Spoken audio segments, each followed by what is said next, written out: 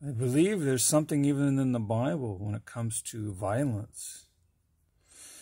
Not to be manslayers, you know. Manslayers are those who murder or kill, or those who destroy, other human life, whether it be, an unborn or newborn, or a child or a teenager, or an adult, or even an old person, a senior. They're not supposed to be guilty of bloodshed, the Holy Scriptures say. That's attested to not just in one religion, but many religions. That's taboo. That's wrong. That's not good. That's evil.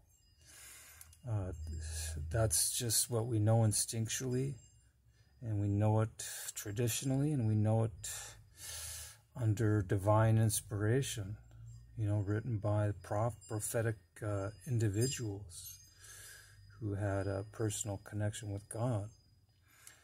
All these things basically show us that it's a common and true thing that those things are wrong. So we are to avoid those. And there's a lot of innocent blood still being spilt around the world. People that don't value human life, and it's according to God, according to the Scriptures, the holy writings.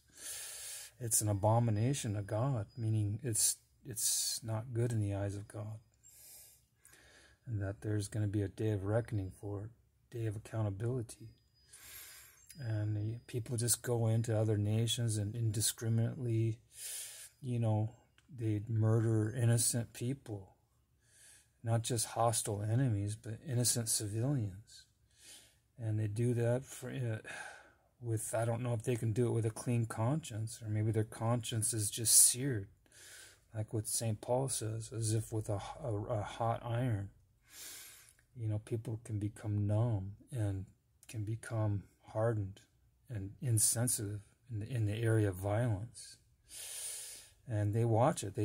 People all over the world, citizens, not just people in the military, but people actually pay a lot of money to be entertained